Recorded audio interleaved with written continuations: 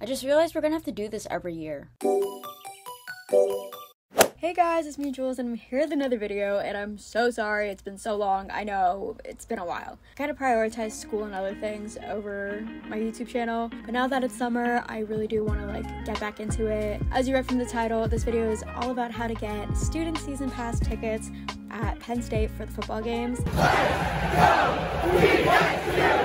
If you didn't know, I'm gonna be a junior at Penn State, which is crazy. Time flew by so fast. I had no idea going into my freshman year how insane the ticket process really is. And there were no videos on YouTube really how to buy them. I kind of just had to ask around and hope for the best. But unfortunately, I did not get those tickets. Dude, all of... Oh my god, they're literally about to sell out. Okay, we're almost there. One person ahead of you! Okay. Okay, it's on... What? Okay, unlock. No! I forgot I had that footage and I found it, and I think it's the funniest thing ever, but I hope that's not me this year. Again. But I did my sophomore year, so I learned a lot. My heart is racing. Let's go. We got the tickets. I can go to sleep now.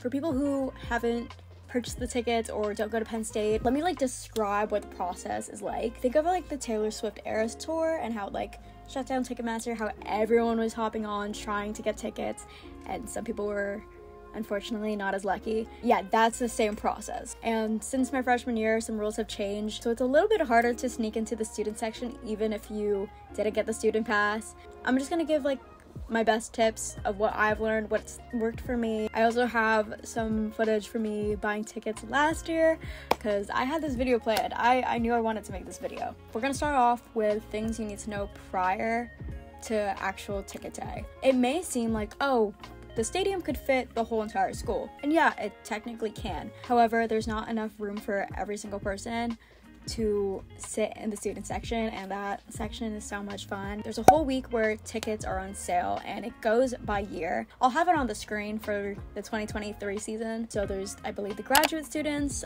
seniors, juniors, sophomores, and freshmen. You want to make sure you know which day you're supposed to buy tickets. Even if it's your freshman year, you could be counted as a sophomore, or if you're a sophomore, you could be counted as a junior. Make sure you know how many credits and what day you should be buying tickets, because it's not really based on how many years you've been at Penn State, but how many credits you have that count you as a certain student. I knew a couple people that literally did not realize that they were a year ahead and they ended up missing their ticket dates. Just know that ahead of time. I believe you can find that in Lion Path. Have your Ticketmaster accounts set and ready beforehand. If you're making multiple accounts, make sure your emails and phone numbers are all different for each account, because Ticketmaster will recognize when some person is using the same phone number for 5 accounts, and that kicks you out of the queue. That's not allowed at all. What I did was I had my school email and then my personal phone number, and then I had my personal email and I used my dad's phone number, I think, or my brother's, and then I might have had a third account, I really don't remember. And I believe you can only use one account per device. I used my phone and my computer. I know people that have used their iPad and their phone and computer and whatever you can access Ticketmaster on, use it. It's just nice to have those extra devices in case. But one device cannot have the same account on both of it, if that makes sense, because that will kick you out of the queue as well, which that has happened to me and my friends. If you do not live in the Eastern time zone, make sure you're aware of what time you need to be awake to get the tickets, because tickets will go live at 7 a.m. Eastern time. So if you're in California, those tickets are up at 4 a.m. I have a friend in California, she was up at 4 a.m.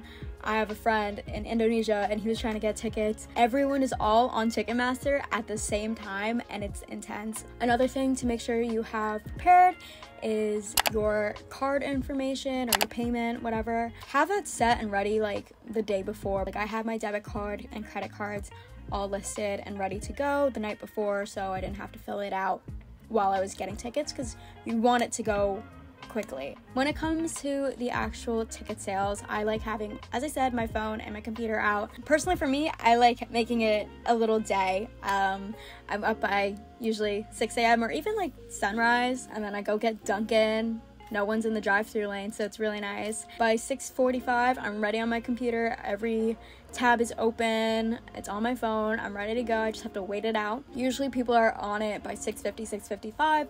Okay, it is currently 6:58.